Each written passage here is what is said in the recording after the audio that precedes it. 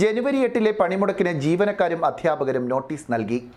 ദേശീയ പണിമുടക്കിന് മുന്നോടിയായി കളക്ടർക്കും തഹസിൽദാർക്കുമാണ് നോട്ടീസ് നൽകിയത്. ജനുവരി 8 നടക്കുന്ന ദേശീയ പണിമുടക്കിൽ പങ്കെടുക്കുന്നതിന് action council of state employees and teachers നേതൃത്വത്തിൽ ജീവനക്കാരും അധ്യാപകരും ജില്ലാ കളക്ടർക്കും തഹസിൽദാർക്കും പണിമുടക്ക് നോട്ടീസ് നൽകി.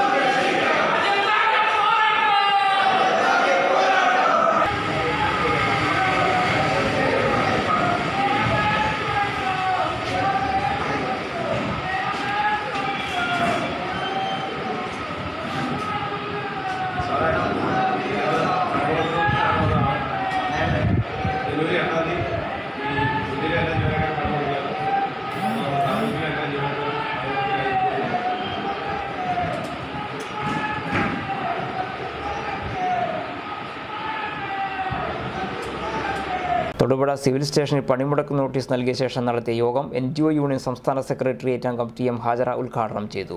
അതിന് മുൻകൂറായി കേന്ദ്ര ഗവൺമെന്റ് നോട്ടീസ് അടക്കം കൊടുത്തുകൊണ്ട് പോകുന്ന ഒരു ഘട്ടത്തിൽ ഒരിക്കൽ പോലും ഒരു ചർച്ചയ്ക്ക് വിളിക്കാൻ പോലും കേന്ദ്ര ഗവൺമെന്റ് തയ്യാറാകാതെ ഈ പണിമുടക്കിലേക്ക് തള്ളിവിടുന്ന സാഹചര്യമാണ് ഉണ്ടായിട്ടുള്ളത്.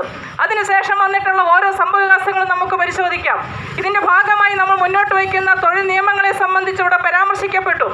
ആ തൊഴിൽ നിയമങ്ങൾ 44 തൊഴിൽ നിയമങ്ങളെ 4 ലേബർ കോഡുകളാക്കി മാറ്റിയെന്ന് മാത്രമേ നമുക്കിപ്പോൾ അറിയാൻ കഴിയുന്നുള്ളൂ. പക്ഷേ ആ 4 ലേബർ കോഡുകളിൽ ഒന്ന് എന്ന് പറയുന്നത് ഇന്ത്യയിലെ സിവിൽ സർവീസിനെ ബാധിക്കുന്ന രീതിയിലേക്കുള്ള ഒരു പൊളിച്ചെഴുത്തിന് തയ്യാറാകുന്ന ഒരു ഘട്ടത്തിലേക്ക് പോവുകയാണ്. വലിയ തോതിൽ കരാർവൽക്കരണം മാത്രമല്ല, ദിവസവേതന അടിസ്ഥാനത്തിൽ ജീവനക്കാരെ നിയമിച്ചുകൊണ്ട് ഇന്ത്യയുടെ സിവിൽ സർവീസ് മുന്നോട്ട് പോകണമെന്നുള്ള വളരെ പ്രതിലോമകരമായ ഒരു ശുപാർശ അതിൻ്റെ ഭാഗമായി എഴുതി ചേർക്കപ്പെട്ടിട്ടുണ്ട്. ആ ശുപാർശ എന്ന് പറയുന്നത് ഈ പണിമുടക്കിൻ്റെ ഭാഗമായി പണിയെടുക്കുന്ന മേഖലയിലെ ജീവനക്കാരെന്ന നിലയിൽ, തൊഴിലാളികൾ എന്ന നിലയിൽ വളരെ ഗൗരവത്തോടു കൂടി ആ ഡിമാൻഡിനെ നമ്മൾ നോക്കിക്കാണേണ്ടതായിട്ടുണ്ട്. തൊഴിൽ നിയമങ്ങളെ ആകെ മാറ്റിമറിച്ചുകൊണ്ട് മുതലാളിക്ക് അനുകൂലമാകുന്ന രീതിയിലേക്കുള്ള തീരുമാനങ്ങൾ എടുക്കുന്നു. കരാർ കാഷ്വൽ നിയമനങ്ങളെ പരമാവധി പ്രോത്സാഹിപ്പിക്കുന്ന സമീപനം സ്വീകരിക്കുന്നു. പെൻഷൻ ജീവനക്കാരുടെ പണിമുടക്കിൻ്റെ ഭാഗമായിട്ടാണ് അതിൽ PFRDA നിയമം പിൻവലിക്കുക എന്ന് പറയുന്ന ഡിമാൻഡ് കൂട്ടിച്ചേർക്കപ്പെട്ടിട്ടുള്ളത്. ഇന്ന് പങ്കാളിത്ത പെൻഷനെതിരെയുള്ള സമരം രാജ്യവ്യാപകമായി നടക്കുമ്പോൾ ആ പണിമുടക്കിലേക്ക് ജീവനക്കാർ ഒന്നടങ്കം വരേണ്ടുന്ന ഒരു ഘട്ടത്തിൽ അവിടെ ഭിന്നിപ്പിച്ച് നിർത്തുന്ന ഒരു സമീപനം നമ്മുടെ സംസ്ഥാനത്തടക്കം ഉണ്ട് എന്നുള്ള വളരെ ഗൗരവത്തിൽ നമ്മൾ കാണണം. ജീവനക്കാരുടെ മിനിമം വേതനം തൊഴിലാളിയുടെ മിനിമം വേതനം 20,000 രൂപയാക്കി ഉയർത്തുകയും മിനിമം പെൻഷൻ എന്ന് പറയുന്നത് 10,000 രൂപയാക്കി നിജപ്പെടുത്തണമെന്നുള്ള 10,000 രൂപയാക്കി ഉയർത്തണമെന്നുള്ള മുദ്രാവാക്യമടക്കം ഈ പണിമുടക്കിൻ്റെ ഭാഗമായി നമ്മൾ മുന്നോട്ട് വയ്ക്കുന്നുണ്ട്. പക്ഷേ ഇന്ന് എന്താണ് നമ്മുടെ രാജ്യത്ത് ചർച്ച ചെയ്യപ്പെടുന്നത്?